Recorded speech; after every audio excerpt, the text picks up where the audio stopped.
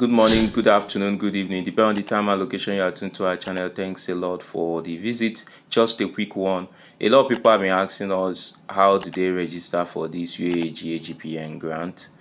You know, we don't want to get ourselves involved with this because we are not NGOs. We are just beneficiaries.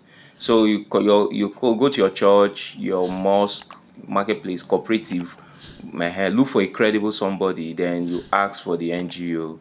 First of all, the NGO must have been registered and verified last year. They are not verifying NGOs again, it has closed. So this particular NGO must have been verified, and you ask people.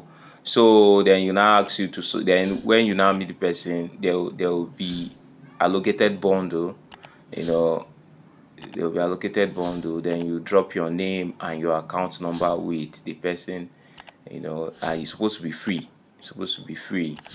Then you negotiate with the person. Then when you negotiate, then you drop your name. So that's how to do it now. There's no Google form again. Before there was a Google form to fill, but now there's no Google form. All those have closed.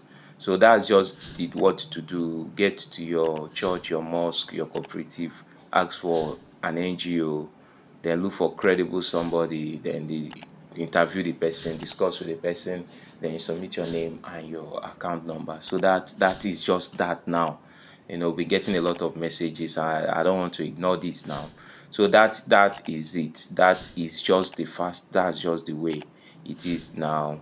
Because normally there's supposed not to be registration because disbursement is supposed to have ensued. So since there's no disbursement, at least there's room for registration.